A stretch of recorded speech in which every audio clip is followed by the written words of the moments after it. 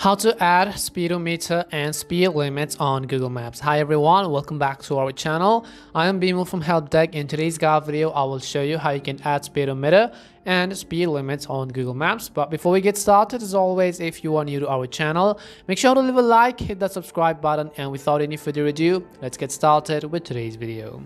First things first, make sure you have updated the Google Maps app to the latest version. You can head over to your app store, in the search box type in Maps, and go ahead and simply either download or update the Maps app to the latest version.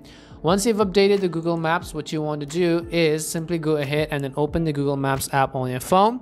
The next thing you want to make sure is that you are logged into your account. Once you're logged into your account, you can see that this is how the interface is going to look like.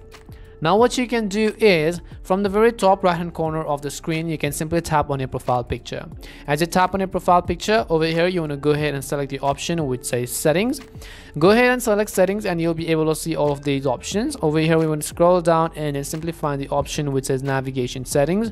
So simply tap on navigation settings. Once you're on navigation settings, what you have to do is scroll down to the bottom of the screen right over here, and you'll find this option which says driving options. And in order to turn on speedometer and speed limit, we have to simply turn on this toggle right over here next to speedometer, and this way whenever you come back and navigate to, let's say, a new location. So let me just go ahead and find a new location, and then I'll show you the speedometers and so on. Like whenever you navigate, it will basically show up on this particular screen right over here.